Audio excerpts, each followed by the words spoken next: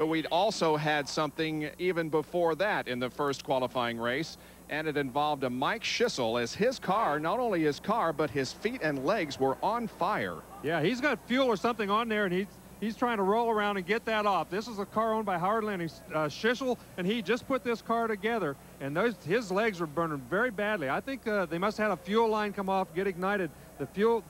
It happened in a very, very bad place. The reason the fire guys took so long to get there, the fire guys are all stationed in the corners. He stopped right in the middle of the back straightaway, which is about as far away from the fire guys as he could have been, and they got there very quickly. It seemed like a long time there, but it was only a matter of seconds. Yeah, thank goodness for the fireproof uniform and socks and underwear that hopefully Mike Schiesel was wearing, or he could have been very, very seriously burned.